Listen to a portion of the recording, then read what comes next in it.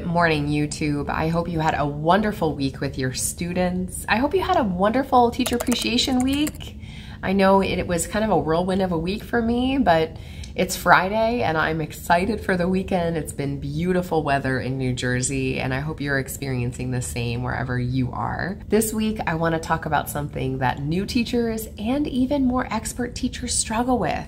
Let's talk about pacing. Pacing is so tough because we have such a wide range of abilities and levels in our classes, and we don't want to go too fast because then we're going to be leaving students behind, and then if we go too slow, then students are going to be bored. So there's definitely a sweet spot. Now, if you're anything like me and you teach maybe like AP chemistry, or you have to have your students take a final exam at the end of the school year, you definitely have to get to the finish line so that your students are able to do the best they can on those examinations. So how do you make sure that you meet your pacing? How do you make sure that you're able to move through the content with ease, plan, appropriate lessons so that you can make sure that your students are learning the information as efficiently and effectively as possible? Well, there are some strategies that I think can really help. So I'm going to offer some really simple ones, and then we're going to kind of build in difficulty and effort needed by the teacher. So let's start with number one. So number one is actually really simple.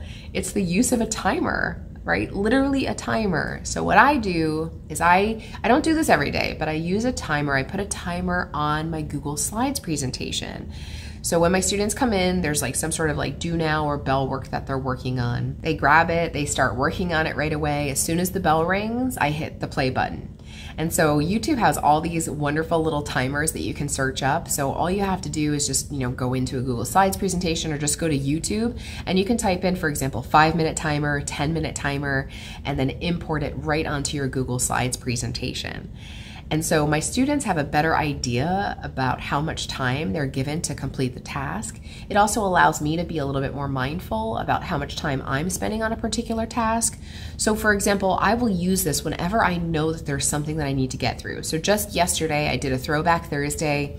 We were talking about electrochemistry, and I gave my students 10 minutes. I gave them 10 minutes to review that content, and then we moved on to the next thing because we had to get through rate laws. And so I wanted to make sure that my students had enough time to finish the team activity or the POGL that we were working on.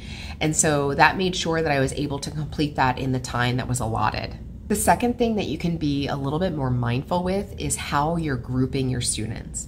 So every marking period, I change learning teams or groups. And that has allowed me to see how different groups work together, kind of mix it up if students aren't necessarily enjoying working with each other. But here's the thing, you have to group them homogeneously. Homogeneous grouping is a complete game changer in my classroom. It has made sure that I can meet all students' needs. It makes it a lot easier for me to identify those struggling students so that when they're working on a team activity, I can make sure that I'm spending my time with those students to help get them through what they need to get through. And then for my higher performing students, I always make sure that I have something readily available after maybe like they finish early. So being able to identify those students that are struggling and then the more, higher performing students, this can make sure that all students are, on task and they're engaged and you're able to move through the content more smoothly. I also think that homogeneous grouping can change your classroom environment. It makes students a little bit more comfortable with sharing their ideas. If you have heterogeneous grouping where you've got all different levels mixed together, ultimately what ends up happening is you have one person teaching the group and they may or may not like that. And so I think by kind of distributing it out a little bit more makes it a lot easier and makes it a little bit more fair for everybody. A third strategy that I cannot recommend enough is the use of formative assessments. How are you as the teacher going to know what your students don't know? And that's where the formative assessment comes in. So remember, a formative assessment does not numerically impact a student's marking period grade. It's entirely low stakes. But the idea is that you're giving your students a chance to demonstrate what they've learned, and then if they need more remedial help, then you can make the best instructional decisions possible to meet your students where they are. So for me, when I do a formative assessment, I'm looking at the data and I'm looking at them saying, okay, like pretty much 80% of my students have mastered this content. So that means I feel pretty comfortable about moving on. And at that point, for the students that are still not meeting the criteria or still not understanding the content, I can pull them aside and talk about their formative assessment results. I can suggest that they come for extra help, or maybe during due now time, I can pull them aside and work with them in like a small kind of group setting. Now here we move into some stuff that requires definitely a little bit more prep on the teacher's part. So I have talked about this on my channel for years at this point. I have a flipped classroom. I have a flipped classroom in my AP class, my CP class, my honors class, and it has completely changed the way I instruct my students during class time. The idea with the flipped classroom is not that the video content is supposed to replace the teacher.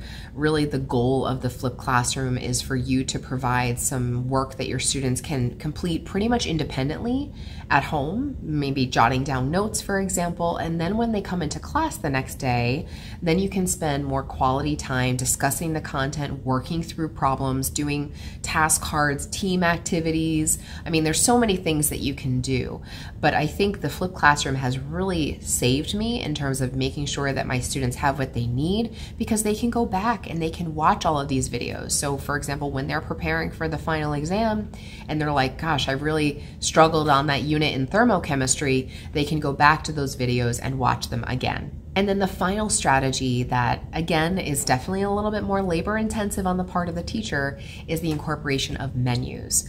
I believe in the ability for students to make choices over their learning. I want to empower my students because that's what it's going to be like for them in higher education. So a menu is a great way to empower your students to make choices and own the learning. And so in my class, I offer a ton of different choices on any given menu. And these menus, you know, they could be maybe video choices, they could be worksheet choices, they could be like a little Google form. So there's so many different things that I use to help my students know whether or not they've mastered the content. And by setting the deadlines on the menus, this makes sure that your students meet the criteria and then they all come together for their formative assessment.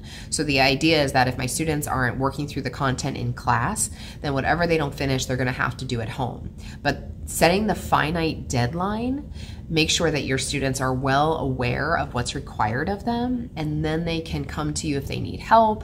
They can work with you one-on-one, because a lot of times when I'm doing menus in my class, my students are working independently, and I'm literally walking up and down the aisles, making sure that my students feel comfortable and if I can help them in any way. If you're interested in what a unit menu is, I'm happy to share some resources with you. I'll post some links down below, but I just want to kind of stop here and say, I am just so happy that you are here, and I thank you so much for watching this channel. This week was Teacher Appreciation Week, and I value you guys so much for spending your personal time watching my videos to become a better teacher. Your students are so incredibly lucky to have you. Please don't forget that. I am so incredibly lucky to have you as part of my audience. I don't want to get all sappy, but it's true. I just feel so grateful that you're here. And if there's anything that you want me to post a video about or have questions about, please don't hesitate to ever reach out to me. It is my pleasure to help you and assist you on your journey through teaching. So please don't hesitate to leave a comment down below. You could always send me an email, MsRazChemClass@gmail.com. I want to wish you a wonderful rest of your weekends. Happy Mother's Day to all the moms out there. I will definitely see you guys next week.